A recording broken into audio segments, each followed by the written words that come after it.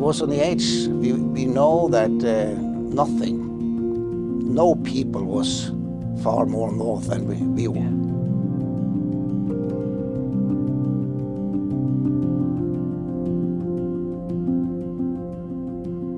Hello Big Geeks and welcome to Longyearbyen, the most northerly town in the world. A town where it is currently a balmy -5 degrees.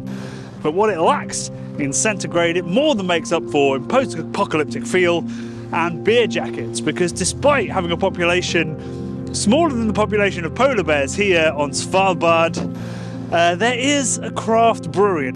I'm here to do book research to learn about how important beer is to a community this isolated, but it was a great opportunity also to make a film about it, to visit Svalbard Bryggeri, the world's most northern brewery and the brewery that probably faces the most ecological barriers to making beer. And I think the fact that they make great beer, the fact that they've come up with all of these solutions to their challenges just shows how important beer is to you, to humans, wherever they are in the world.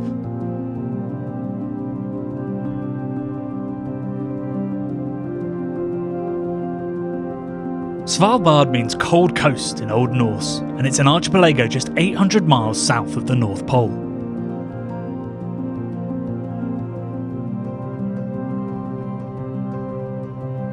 It sees the midnight sun in summer, and in October the sun sets and doesn't rise again until February, with average temperatures of -25 degrees. Spitsbergen, which means pointy mountain, is the biggest island and home to Longyearbyen, the most northerly permanent town in the world. It was once home to trappers and whale hunters and later coal miners, but today it's mainly researchers, adventurers and people who cater to Svalbard's main industry, tourism. I was visiting kind of out of season, in between the Arctic summer and the dark season, so I could get a feel for real island life and hang out with the locals. The best place to do that was the Karlsberger pub, a bar in the centre of town set up by a former miner that wears its history on its sleeve and is known as a locals hangout. There I got chatting to the manager Peter, who filled me in on life on Svalbard and how its pubs are at the heart of it. Right, well Peter, thanks so much for having me here. Yeah, it's absolutely. An incredible space that you wouldn't necessarily expect coming through the front doors, I guess. Yeah, you kind of don't think that you're going to find a bar like this in a shopping mall. Yeah, or indeed in a part of the world yeah. like this as well. So can you tell me a bit about the history of the bar? So basically this bar was open in, I actually don't remember I think it's around mid-October 1998. It was basically opened as a bar for locals, or mainly miners at that time. That was actually what was most happening in the town. And the funny thing about this bar as well is because everybody kind of has their own place in the bar. We have like a local table, everybody, they're sitting exactly at the same spot, and when certain different groups of the town come in, they usually sit in the same spots. It's very... So I've got to be careful where I sit later? All except that table over there. Yeah. Besides that, that's like the only table I reserve all the time for a specific group, as they call themselves, the KB Council. Yeah. Okay. Yeah. What's KB? Shortening for Karlsberger pub. So we need to ask people, it's always KB, it's never Karlsberger pub. Right, okay. Yeah. Okay, so you can sound like a local by calling it KB. Yeah. Fake it until you make it.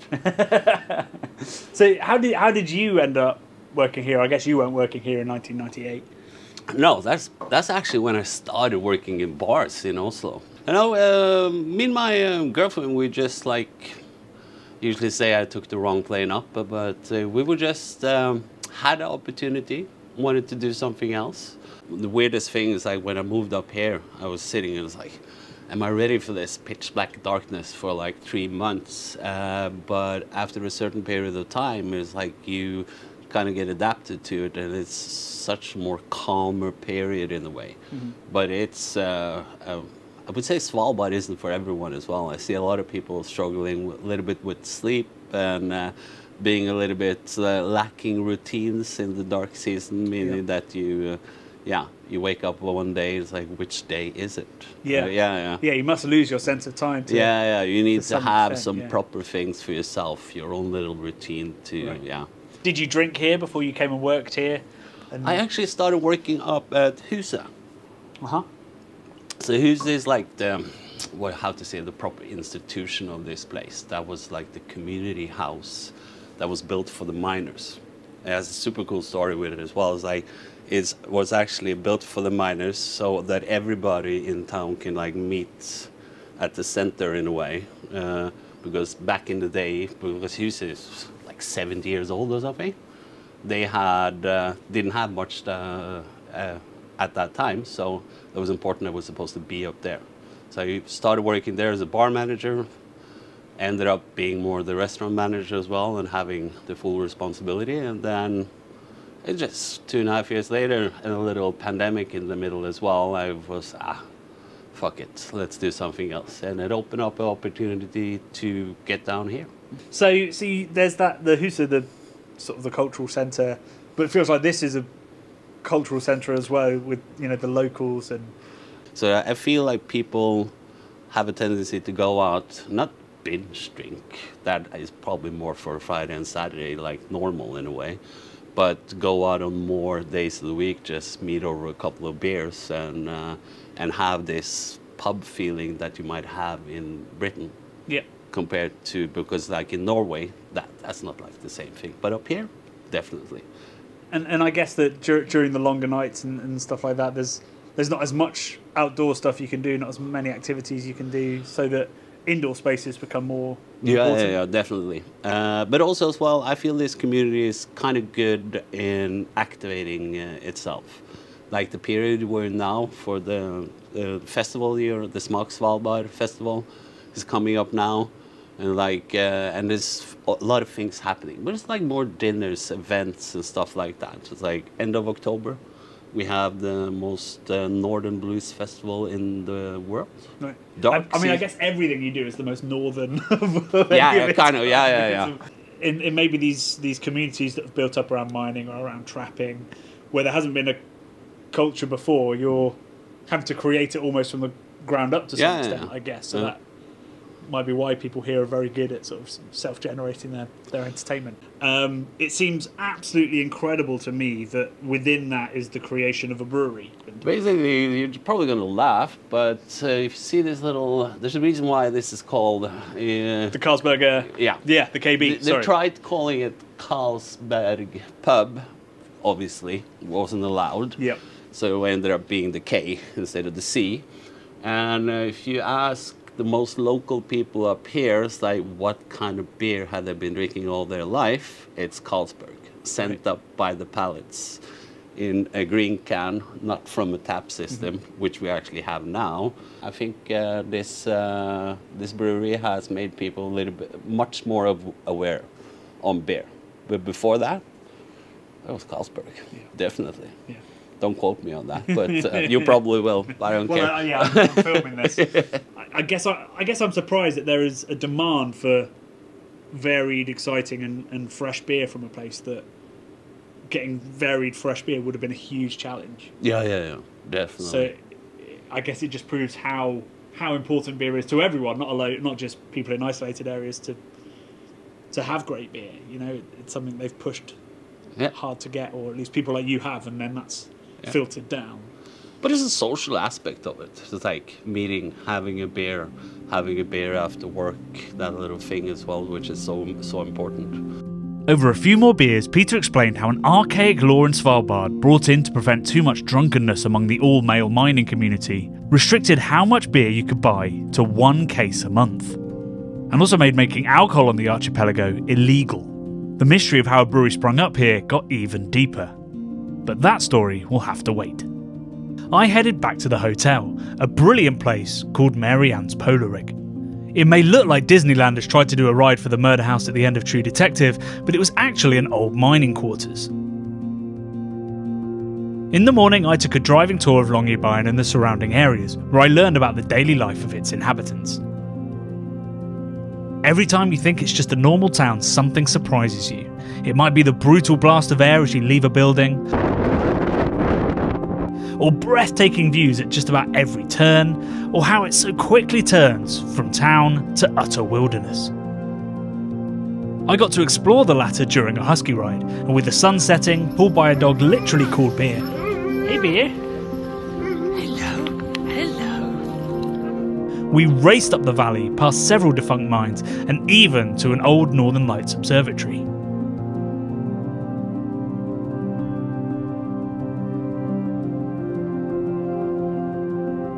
Perhaps my brain was starting to shut down, but I was beginning to see the appeal of the place. Finally, as part of an annual food festival, I dined at the hotel restaurant, where I was served local delicacies such as moose tongue and reindeer, all with beers from the brewery I was visiting in the morning, which broke bleary-eyed and bone-chillingly cold. Hi Beer Geeks, it's your Arctic friend Jonny walking down to Svalbard Brewery, which means walking through an industrial estate, not really along the pavement, or just where the grit goes once the cars have kicked it out. It's about a 15-minute walk from the centre of town to the brewery. It feels like I've been walking, well, since winter began, because I am absolutely freezing despite many layers, including thermal ones. But then, just as you think Svalbard's inhospitable, you come across a view like this, and I can assure you, that never gets old. And I'm ready for a beer jacket as an extra layer.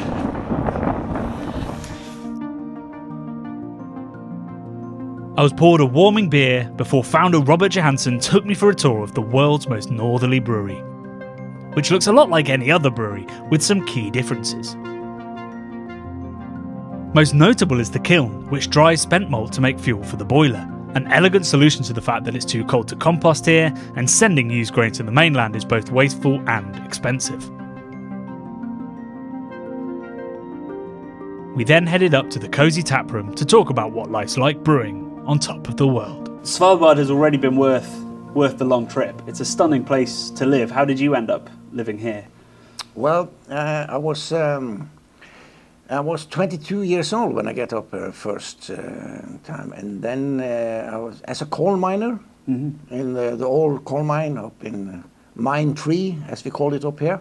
And it was an old type of coal mine. It was 60, 70 centimeter high and 200 meter inside. You was working on your knees the whole day.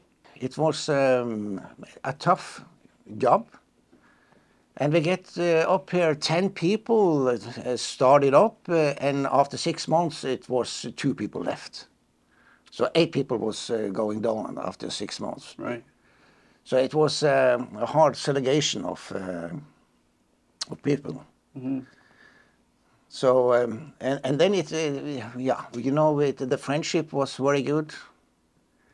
It had something to do with it was manual working, and you know, to secure until the people who came. It was 3, you know, what you call it. It was working afternoon, night, and you know. So in shifts? Yeah, shifts, yep. Yes. And when you was finished, then you must secure everything. So the next shift was getting to work. They depending on that you have done your job. Right, so there's a safety, you were looking after each other as well, yes. Yeah. So you got a good friendship. So it was nice to work with that kind of people. I love that. And also, of course, the nature up here was one of the main things that I was staying. Mm-hmm. So we was out every weekend out in the bush with a snowmobile and everywhere on the island. So it was really something. Mm. And then I was thinking that we are on the edge. That was in my mind when we was snowmobiling out there. Yeah. We was on the edge. We know that no people was far more north than we were. Yeah. What was the sort of the beer culture like when you first moved here in 1982? Where did you drink, and what did you drink, and how much, I guess? Yeah, well, it's a little bit rare, this all alcohol law, because we have restaurants up here, and then you can drink as much as you want. So we have one pub up here when I getting up in 1982, and everyone was there in the weekend. So we was drinking there. And then we was at the cabins and drinking the beer there, and yeah, for young people in the 20s, it's I said 24 cans per month. It's not enough. Yeah, it could be two nights' work. Yeah. So we took 24 of this with us when we was going out in the bush and with the snowmobile and take it in the weekend. But it's also a very real thing. Had a very strange thing about this. It's that you can buy as much red and white wine that you want. Oh wow! Okay. Yeah. And I tell you why. That's because in that time, the coal miners was not drinking red wine. It was nothing that. But all of the bosses and all of the functionaries and every one of them, it was kind of class, Yeah. They had their own food. They was eating for their own and have then they have wine to lunch and wine to dinner every day in a week, and it was a lot of drinking about them.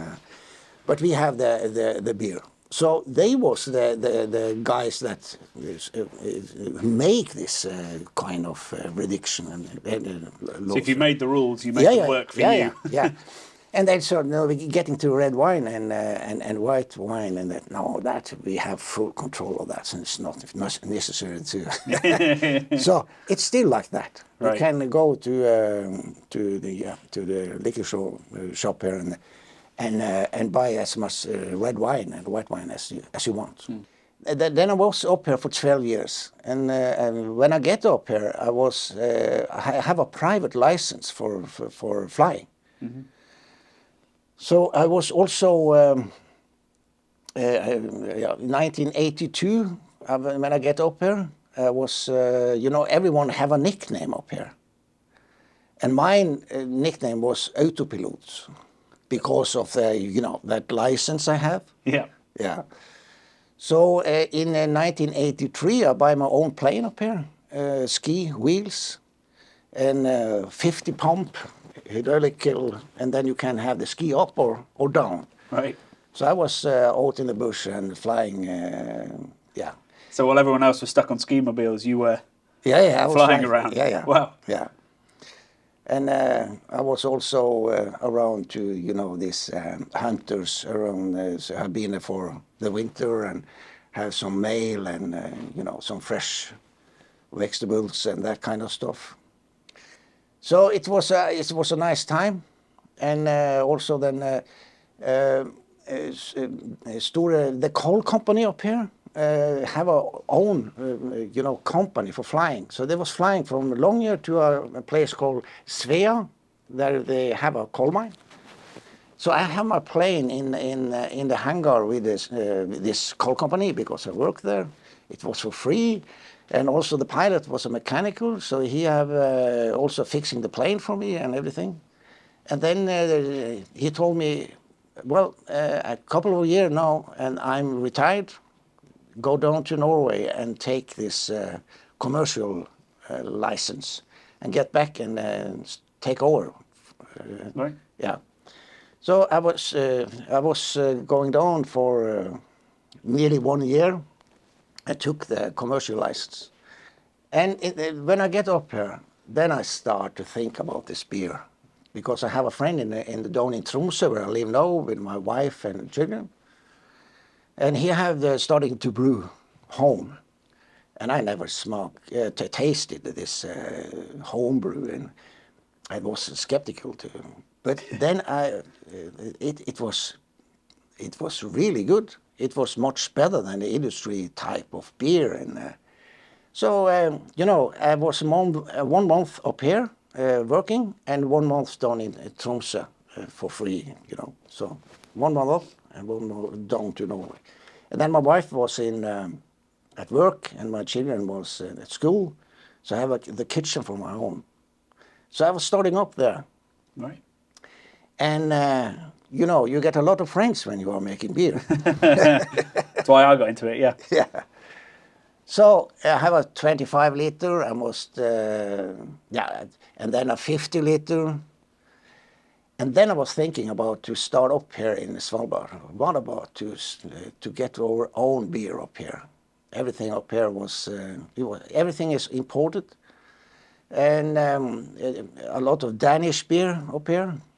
Yeah, so Karlsberg, yeah, you know, the main bar here is named after Karlsberg. Yes. And that also because it was a Danish man who was starting up. Oh, okay, yes, right. Yeah. And then I took a call to Sissel Mesten. It's the local governor up here. And I asked him about, what about if I'm starting up a brewery? Is that allowed? No, he told me, it's not allowed because we have an old law from 1928 that said it's no, you cannot make any alcohol up on the island. So I make up my mind and then send a mail to the authority down in Norway to make them change the law so I could brew up here. And it took 5.5 years from I sent that mail until they changed the law in this was in 1st July in 2014, and a year after 2015 we was selling our first brew here in Longyear. Well, before we get to what's behind us, and it's incredible what you've put together here. Those 5.5 years, was it 5.5 years of waiting, or was it 5.5 years of more letters, conversations, campaigning? When I decided to send in the letter to try to get this law changed, then I also decided I want to have a contact in you know, with the local, with the central government. One person have this case of mine, and I'm calling him, she, it was a lady, calling her every month in 5.5 years. So we made good friends with that lady. Yeah. We're talking a lot about other things than brewing. So it took a long time, but I also have a job. So it was just to forget about it and take up once a month, call her and ask her how it goes and that kind. So it took, but you could prepare, of course, a lot. Mm-hmm. In 5.5 years, you can plan and do everything. So I have everything really ready when the law would change. Right. Yeah. So that first brew happened in 2015. Yeah. So the equipment was, I assume, built elsewhere. So it was shipped. Yeah. Shipped to Svalbard. Yeah. From Germany, or? No, it's Italian. Right. Yeah. Italian, and also have a brewmaster up here, Andreas Hegemann Ries. He's not here today, but he should be here for 3 months to teach us to brew in a bigger scale. Mm-hmm. And he is still here. So so he has been here for eight years now. Yeah. Feels like it goes either way. Like you said, some of the miners disappeared very quickly, and some people just stay forever. Yeah. So what kind of beers were you making in your kitchen, and has that concept translated to here? Yeah, well, we find out. I try everything in my kitchen home. Right. So yes, it was. I like strong beer, so it was my favorite is that kind of imperial stout and that kind of stuff that you are not drinking a lot of, but like a wine type of sipping beer. complex Yeah. type of. It's have been my favorite all the way. So of course it's good with summer and a lighter type of beer, but that is my. So, but we was thinking when I talked with Andreas and getting up here, and I was not interested to have this kind of hipster type of beer because it's not so many hipsters up here. So we are using the original like stout and pale ale and that, and not giving them you know, type of hipster name and that kind of stuff. We was just using the original type of beer and making that and making it in the middle. But yeah. So, yeah, it feels like certainly the core range is classic styles, named after the style. Yes. So that I guess everybody knows what this beer is going to taste like. Because I guess in Svalbard, knowledge about the modern craft beer movements happening all over the world wouldn't have been that strong. So there was education to be done. Yeah, I guess. Yeah. Yes. But from what I've been drinking in the various bars, been lots of bars already. The beers are incredibly, technically very well made. The Pilsner is a beautiful example of like a sort of a German Pilsner. The IPA that I'm drinking, lovely caramel character with lots of pine and citrus. Everything's very drinkable. But there are some higher ABVs there, which is that your influence? Like the stout is 7%. We also have a stronger beer that we are making up in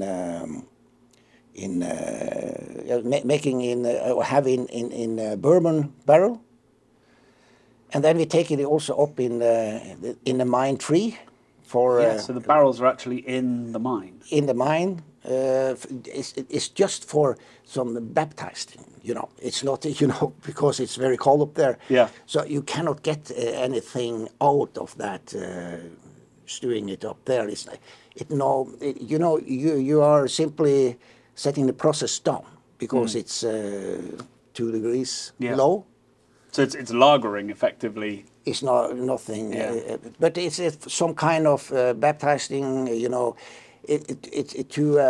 we have respect of what the city was starting up because of the coal mining, and now is everything is 2025. We have no coal mining left. So it's some kind of respect of that. So we are making some beer that's have this dark and cold history and that kind. So we are using name of people that's working there. So this can is your can. So this is Autopilot. Autopilot. And that's you on the can. It is. Yeah. So it's and we have a number it. You see, we have for. Oh right, so there's only 13,000 Autopilots. Yeah. So it's a barley wine, like a dark. Yeah, it is. Not an imperial stout, but like sort of malty and chewy and caramelly as well as that bourbon character. Yeah. So and then we are making 4 different kind of that. It's 2 of them are stouts, and 1 red ale, and 1 barley wine. So in terms of like the logistics of running a brewery on Svalbard, so the ice doesn't stop boats getting in anymore. Global heating has seen to that. So are you bringing in ingredients once a year, or is it able to come frequently? No. And are you sending beer out constantly as well? Yeah, it's no problem. Every 10 days, we have a boat, a ship here inside. Yeah. So I mean, obviously, hops coming from America, from Europe, and different places. All the malt seems to be Viking malt, so Swedish. Yeah. Swedish and Finnish. Swedish and Finnish malt, right, Sorry, Finnish malt, And I read on the cans that some of the water is local, like glacier water even. It is. The water is from Svalbard, but we know for sure that 16% of the water we have in the beer is from a glacier. Right. And the rest is that groundwater? Yeah, or? Right, groundwater, okay. Yeah. So, water is an incredibly important part of beer. So there is an element of Svalbard flavours in these beers, but everything else has to come from elsewhere. So we are not doing anything with the water. So it's very much of mineral, and we have a lot of mangan. It's very high, the mangan. So you're getting a taste of that. Of course, when you have the yeast and that kind of, you have a chemical, some kind of reaction in this in the beer. And I heard of people, they say, and they can't tell what's from Svalbard or not. So they, right. yeah, it's get a little bit rusty, you know, right. that kind of, yeah. So 95% of the beer in the can is from Svalbard. Like all great breweries, Svalbard Bryggeri combines delicious beer with an interesting and unique story. It feels like another tale of endurance in a place humans shouldn't really even live, and proof of how vital good beer is to any community. As I headed back through the bone-chilling Arctic wind, I was warmed by both the beer and that very thought, and found myself unexpectedly sad to leave the next day. It's really hard to describe the feeling of this place. Foreboding is too strong. I think immutable is the best word I can kind of come up with. You feel so incredibly small, and even though all the buildings around here are permanent, they're just dwarfed by the landscape and by the weather. Everywhere that you walk into is a refuge. And I've never felt like that. I've never felt secondary to nature. You know, I've spent half my life in London and I've been to lots of wild places, but I've never been somewhere that feels quite like this. And of course they'd have to ration alcohol. You know, imagine this back in the 80s or earlier. All you'd have really to dull that kind of feeling is alcohol and food and friends. So I can completely understand why that would be an incredibly important part of your life, as well as being fun. You know, it's a refuge you can take with you, or a refuge that you can really enjoy.